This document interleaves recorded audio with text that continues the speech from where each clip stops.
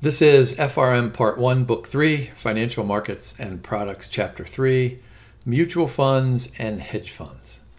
I'm guessing this chapter could be called something like, I bet you guys know a lot about these two topics. So let me see if I can add some value to your understanding of mutual funds and hedge funds. Here are the learning objectives for this chapter. We're going to differentiate between and among open-ended and closed-ended mutual funds, and we'll include ETFs in there as well. We'll look at the differences between hedge funds and mutual funds. We'll look at the net asset value for an open-ended fund, and we'll calculate the return on a hedge fund, including some fee structure considerations. Probably my favorite part of the slide deck will be discussing and describing the various hedge fund strategies, and then we'll end with a discussion on survivorship bias. So let's go ahead and ask ourselves the question, what is a mutual fund? And this is in the context of differences between open-ended and closed-end mutual funds. And so this is the example that I give my students all the time. I say something like this. Suppose that I'm Jim, and I'm a mutual fund manager, and I make a broad announcement to global investors. I say, hey, send me your money, and I'm going to invest it because I'm really smart, and I have access to capital markets that lots and lots of investors maybe don't have. Maybe in terms of tax efficiency, maybe in terms of operational efficiency. Maybe I'm just a member of the New York Stock Exchange, and I have access to these capital markets. So what investors do is they send me all of their capital. Hundreds of millions of dollars, sometimes billions of dollars. Now, the cool part of being a mutual fund manager is what to do with all of that capital. And the answer is, well, whatever is outlined in the prospectus. So what I'm probably likely going to do is I'm going to invest in stocks and bonds.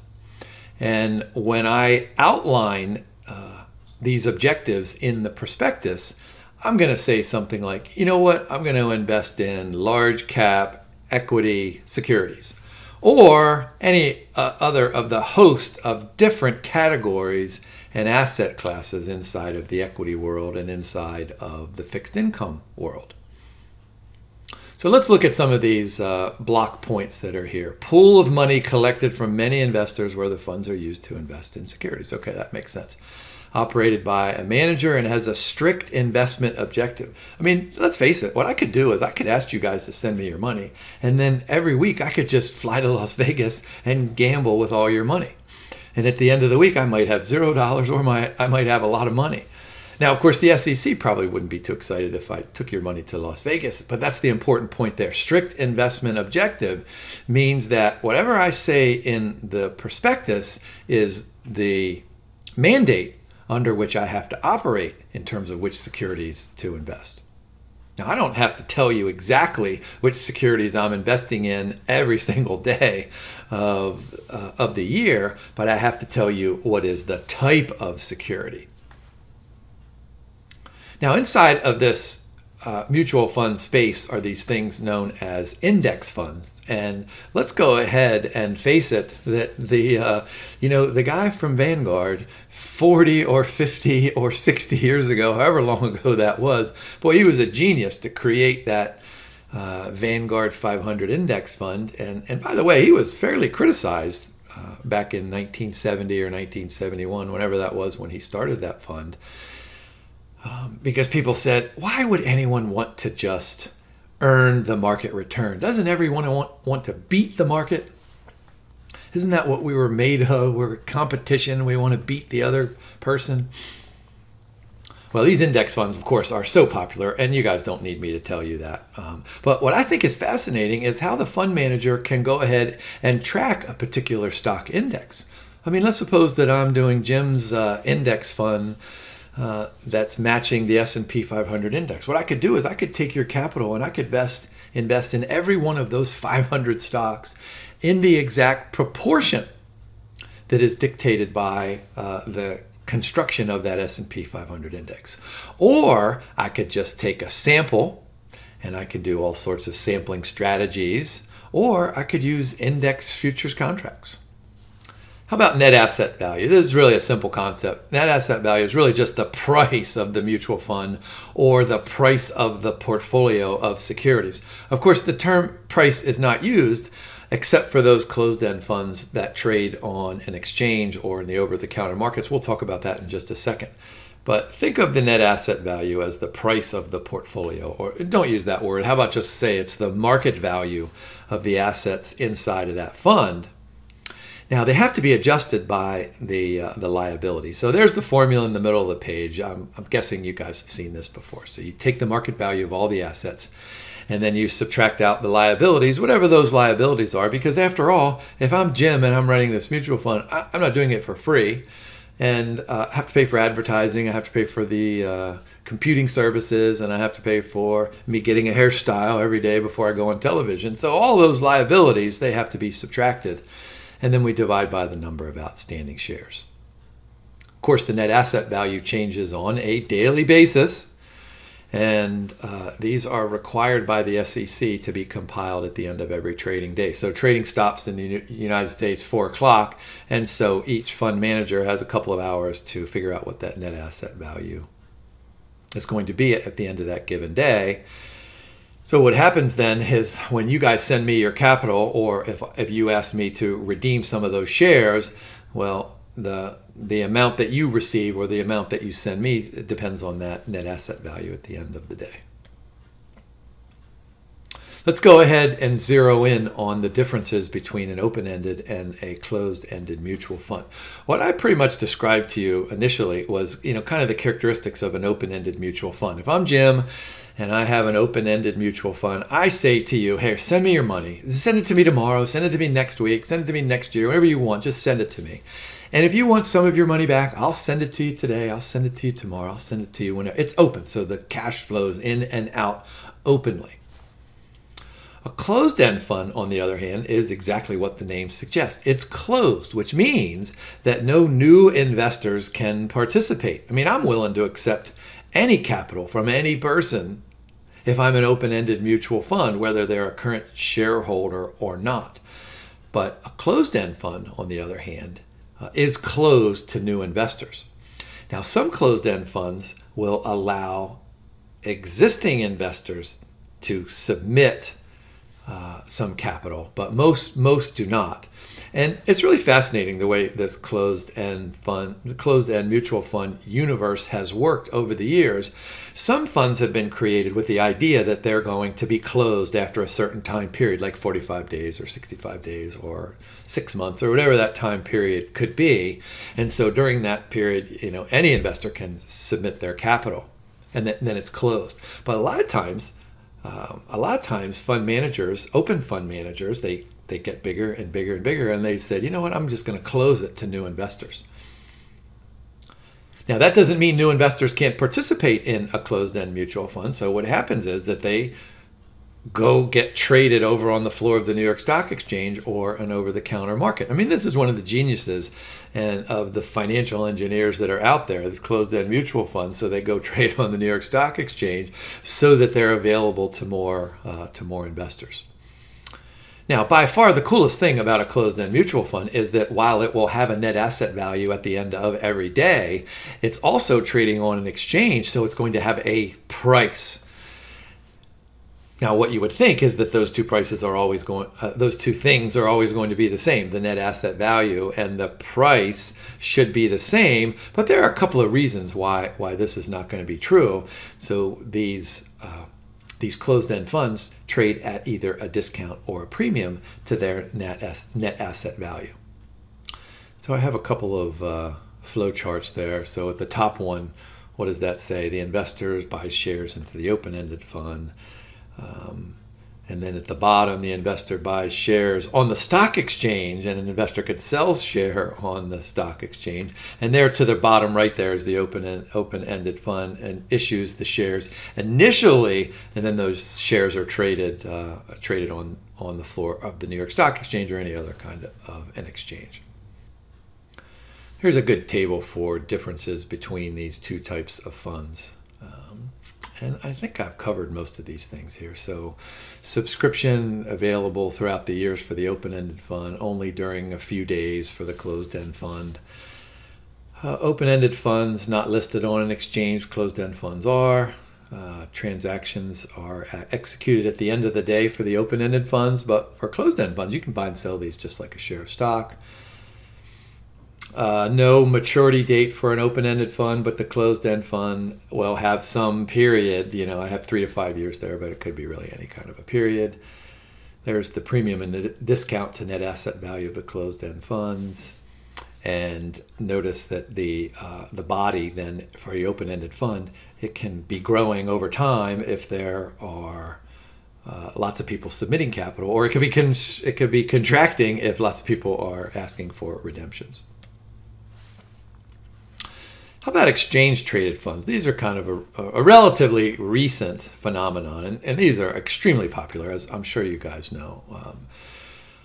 What these do is that these exchange-traded funds, they can track an index or a commodity or a basket of assets. And these ETFs are traded on an exchange, but they're different from closed-end funds in several aspects. I mean, the share price trades more closely to the net asset value. And there's a good statistic there. Among the largest ETFs, discounts and premiums stay within about 1% of the net asset value. Institutional investors have the liberty to exchange the ETF shares for the underlying assets. Sometimes they do this, a lot of times they don't. Unlike open-ended funds, ETFs are traded at any time during the day. They're more liquid and they probably have lower expense ratios. Now I want to swing back up to the second block point up there about the difference between the ETFs and the closed-end funds, and why ETFs have prices that are much closer to the net asset value. And it has everything to do with this concept of the authorized participant, who is a really important person or institution. I mean, this is maybe a market maker or financial institution, somebody who has lots and lots of buying power. And so the creator of the ETF then hires, so to speak, an authorized participant. And the authorized participant is allowed to go into the market and buy if the prices are too low and sell if the prices are too high, to get that price more in line with the net asset value. It has everything to do with arbitrage. And so those authorized participants and the way the ETFs are structured make for that statistic there about 1% inside of that net asset value. Now, hedge funds, this is a cool animal. I mean, mutual funds are pretty cool, but hedge funds are even cooler. If I'm Jim and I'm a hedge fund manager, this is what I'm saying to you. I'm saying, here, send me your money, and I may or may not tell you what I'm going to do with your money. I have a general idea of what I'm going to do with it. And by the way, if you want your money next week, that's probably not going to work. And by the way, you can't send me $3,000 or $1,000. You need to send me $1 million or $10 million or $50 million. And so the hedge fund space is very different from the mutual fund space, even though the general big picture idea is the same. If I'm Jim, send me your money, whether it's a mutual fund or a hedge fund, and I'm going to do a bunch of stuff with it. Now, I have tremendous leeway as a hedge fund manager. So let's go ahead and look at this table here. Mutual funds manager has lots of constraints. We talked about that. Hedge fund managers, they have much fewer constraints. They can use leverage, they can use short positions, they can use derivatives. The paperwork for the mutual fund, this is in a prospectus, which everybody can read. It's much more secretive, and that's probably not a good word, but the paperwork is done through a private placement memo.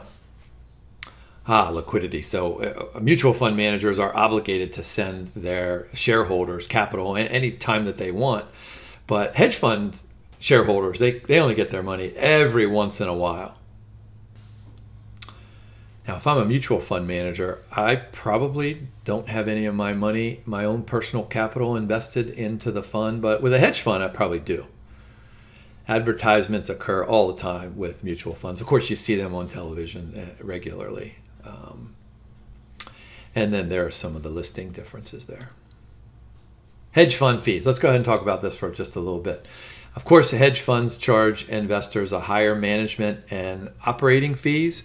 Includes an annual management fee, typically 1 to 3%, an incentive fee, 15 to 30% of realized net profits. And so the idea is that if I'm a hedge fund manager, what I'm going to do is that while the mutual fund manager might be limited to this space right here, stocks and bonds, let's say, the hedge fund manager is not limited. And so this can go all the way out here to include things like derivative securities, to include leverage, to include things like alternative investments. You know, if I want to take some of your money and go invest in an oil well or an apple orchard, I'm perfectly capable of doing that stuff. And so the idea is that I've got to do lots and lots of research, and that I ought to be compensated for my time. And by the way, since I do have some capital invested, I'm gonna charge an incentive fee. And it makes perfect sense that shareholders would say, look, if you can generate a 50% return for me, then go ahead and take some for yourself. Now, a typical hedge schedule that reads 2% and 30% means that there's going to be 2% charge on the asset base and then 30% of net profits. Let's look at a couple of definitions here. Hurdle rate, this is the minimum return that should be earned before the incentive fees are imposed. High water mark, so this happens when the portfolio value goes up and then it goes down, and then it goes up, and then it goes down, and so it has to hit that. It has to hit that high water mark before those incentive fees are allowed to kick in. And then there's a clawback. This is an action where the hedge fund shareholders can take back some of those incentive fees to offset current losses. Let's go ahead and look at an example. We've got 100 million in assets at the start of period 1. So that's time period 0. So at the end of period 1, so here we are at 100 million. At the end of period 1, we go up to 120 million. Then we go down to 90 million, right? And then we go back up to 140 million. If incentive fees are not calculated based on net of management fee, calculate the return to investors at the end of each period given a 2 and 20 fee structure, with a high watermark provision for incentive fees. All right, so at the end of the first period, what happens? We bought at 100, we sold at 120. So clearly that's a $20 million capital gain, right? What we're going to do is we're going to take 2% of the ending value, 2% of the 120, so there's the 2.4 management fee, and then we're going to take 20% of that capital gain. So 20% of 20 million, that's 4 million, right? So you sum those and you get, what do you get? 2.4 plus 4, that gives me 6.4 million in fees during that first period. And so the return to the investor is, right, what did we make? We made the 20, we need to subtract out that 6.4, and then we divide by the initial investment of 100. So that gives us 13.6 holding period return for that first period.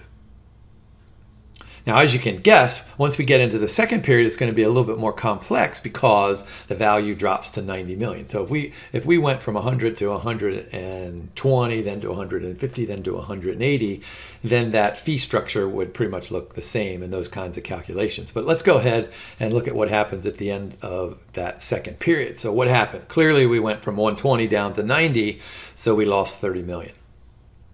Our management fee is going to be the 2% of the assets under management at the end of the period, right? That 90 million, so that's 1.8.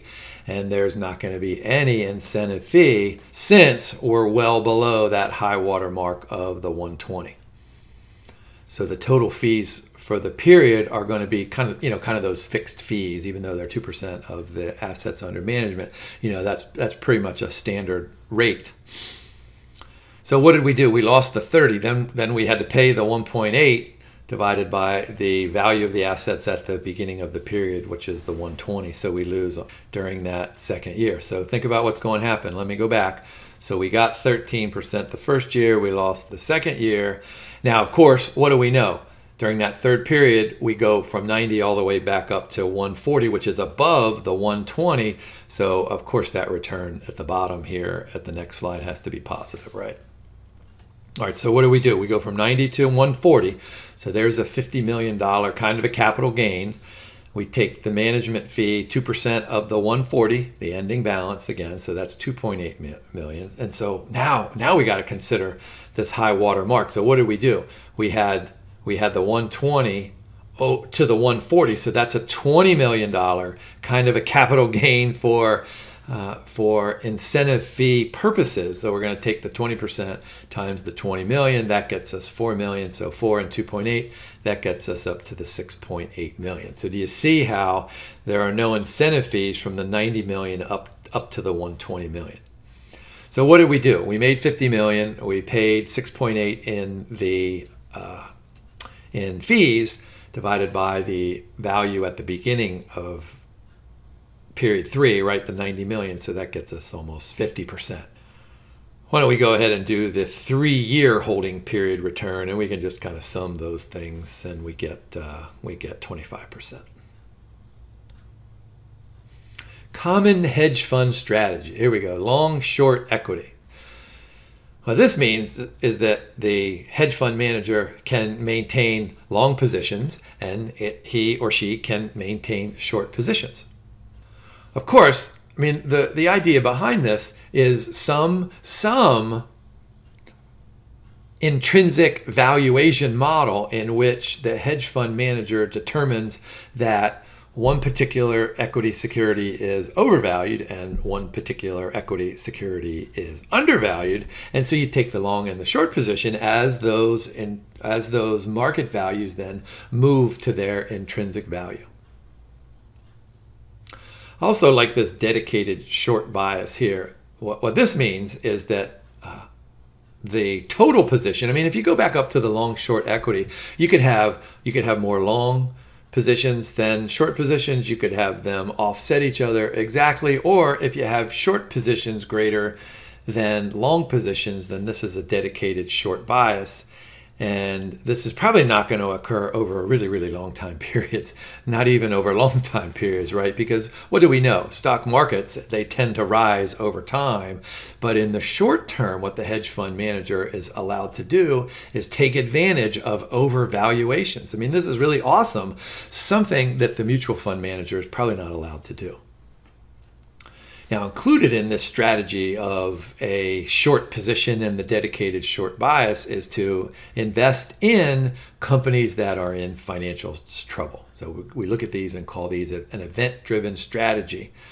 And what we're saying is that, all right, we have a company, well, and this company has a share of stock and has a bond issue outstanding, and those prices have fallen because of some event. So these are distressed companies and distressed securities. The question then is the following.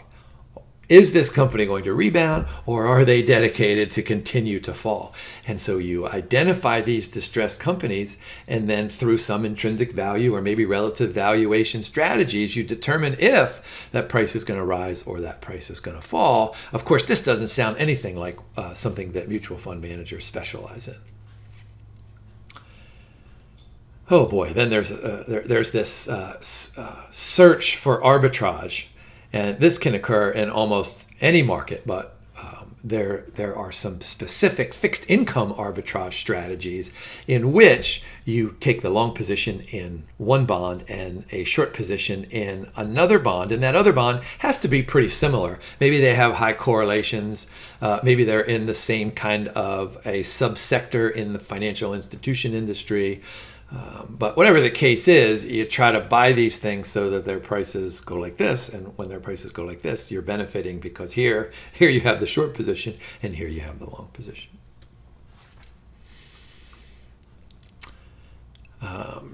Here we go. There are lots and lots of securities out there that have embedded options, whether it's a call option or a put option or a conversion option. And so this convertible arbitrage tries to take advantage of discrepancies in the pricing of a company's convertible securities. All right, so what does a company do? It can issue a bond, And if it wants to raise some extra capital, it can put a convertibility option inside of that bond, which allows the bondholder to convert those bonds into shares of stock.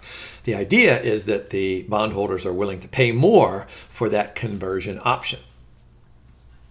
So think about what's happening here. You have a bond, which is trading in the fixed income market, that has an option inside of it, which could detach from that fixed income security and could, at least theoretically, trade over on an options market. And you have the equity security trading over here in the floor of the New York Stock Exchange. So you got one market, you got two markets, and you kind of have three markets.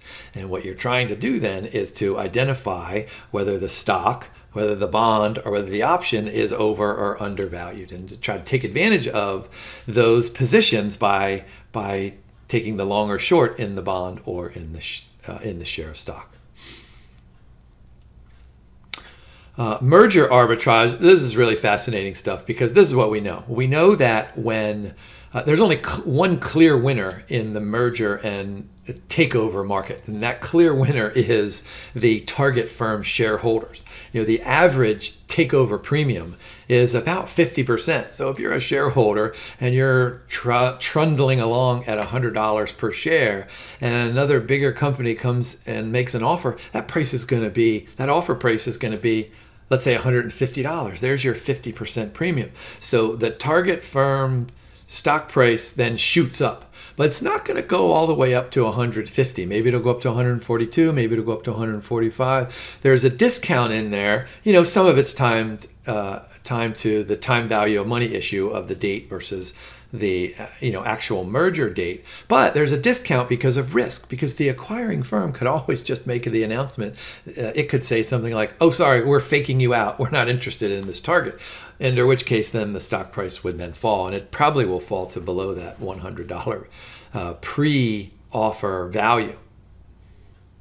And so what happens is that because these acquiring firms pay such a substantial premium, that their stock prices tend to fall over time. So you have a target, prices tend to rise. You have the acquiring firm, they tend to fall. So you can try to arbitrage those by taking long and short positions in those two firms.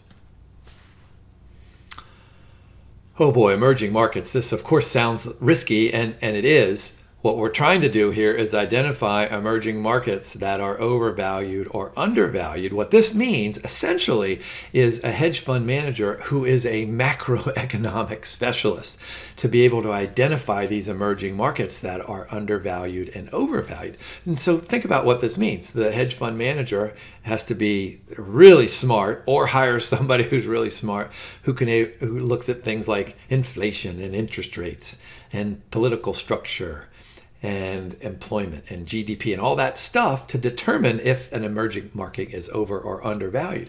But the cool thing as the hedge fund manager is it really doesn't matter whether they're over or undervalued, because you can take the long or short position to benefit.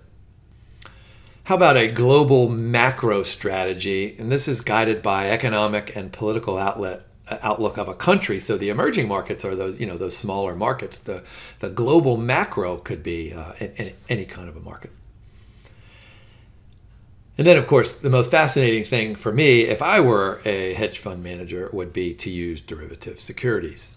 Take long and short positions on the futures exchanges, using swap contracts or option contracts. I mean, I tell my students all the time, I say, look, if you somehow had a time machine and you could go forward just one day, go ahead to tomorrow and tell me what LIBOR is going to be tomorrow at, let's say, 2 o'clock in the afternoon. And by 2 o'clock tomorrow afternoon, using swap contracts, I could turn you into a billionaire, maybe a trillionaire. I don't even know what that means.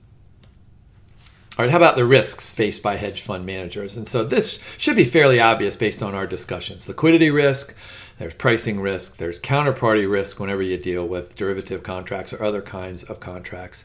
There's that short squeeze. If we have all of these short positions, we might be forced back into the market. And then as a corollary to the counterparty risk, there's that settlement risk. And these should be pretty self-explanatory based on those definitions. How about this? When think about the hedge fund universe and the mutual fund universe and any kind of security like this, any kind of a universe. What happens is that bad companies that declare bankruptcy, companies that no longer exist, they drop out. And so that's true for mutual funds, and that's true for hedge funds. And so only the better managed funds are included in this hedge fund database. And this is called survivorship bias because, let's suppose that we start with a hedge fund population of 10, and over the next year, 2 fail, and then over the next year, 3 fail. So at the end of that second year, only 5 of the original 10 are still in operation. And then from that second to third year, let's suppose all 5 of those generate 100% return. So you can say something like, oh my gosh, hedge fund managers, they average 100% return, but that excludes the minus 100% return, and probably even more because of all the leverage involved of those firms that dropped out. Of those hedge funds that dropped out. And that takes us through our mutual fund and hedge fund chapter. I sure hope I added some value.